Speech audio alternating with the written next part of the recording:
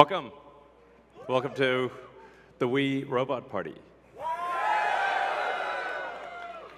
So we have quite a show for you tonight. I think you're going to like it. As you can see, I just arrived in the robotaxi, the cybercab. And there's 20 more where that came from.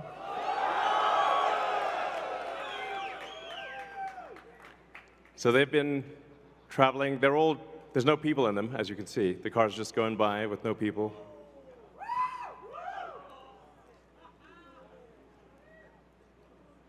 And we have 50 fully autonomous cars here tonight. So you'll see Model Ys and the cybercab, all driverless. You'll be able to take a ride in the cybercab. There's no steering wheel or pedals. So I hope this goes well. I think the cost of autonomous transport will be so low that you can think of it like individualized mass transit. The average cost of a bus per mile for a city, not the ticket price, because that is subsidized, but the average price is about $1 a mile. Whereas the cost of cybercab, we think probably over time, from the operating cost is probably going to be around 20 cents a mile.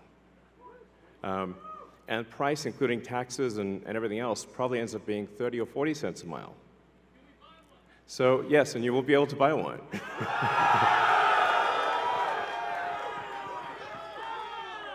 Yes, exactly. We expect the cost to be below $30,000.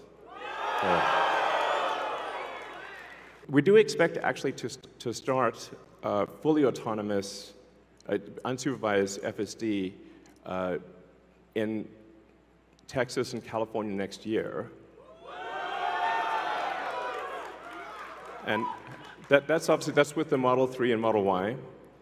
And then we expect to be in production with the cybercab, which is really highly optimized for autonomous transport in probably, well, I tend to be a little optimistic with timeframes, but in 2026. So, yeah, before 2027. Let me put it that way. When you get in, you'll see like it's really quite a wild experience to just be in a car with no steering wheel, no pedals, no controls, and it feels great. Something we're also doing is, and it's really high time we did this, is inductive charging. So the robotaxi has no plug. It just goes over the inductive charger and charges.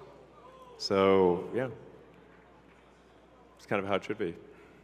Oh, and also, what happens if you need a vehicle that is bigger than a Model Y?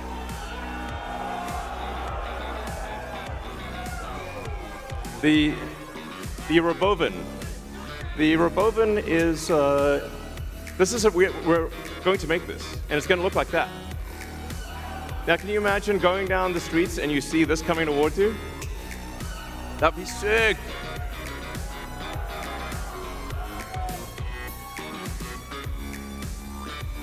So this can carry up to 20 people, and it can also transport goods. So you can configure it for goods transport within a city, or transport of up to 20 people at a time. So this is gonna, the Robovan is what's gonna solve for high density.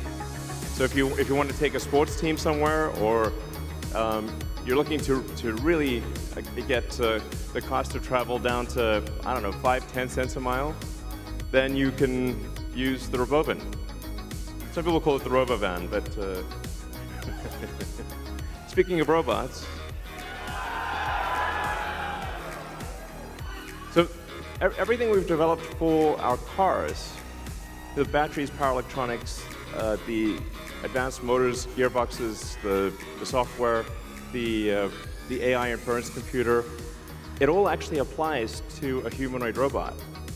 So the same techniques it's just a robot with arms and legs instead of a robot with wheels.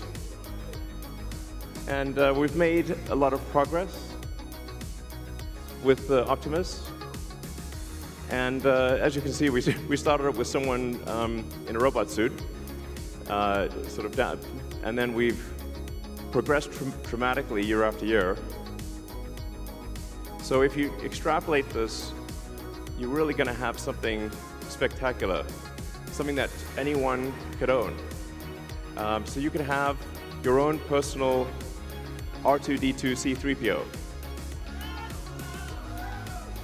And I think at scale, this would cost something like, I don't know, $20,000, $30,000. Probably less than a car, is my prediction, long term. Now, it'll take us a minute to get to the long term, but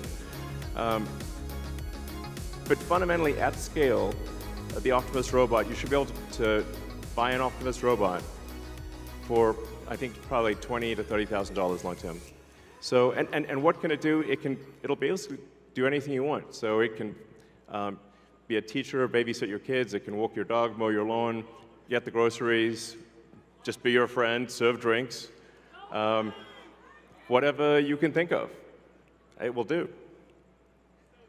And yeah, it's going to be awesome. I think this will be the biggest product ever of any kind.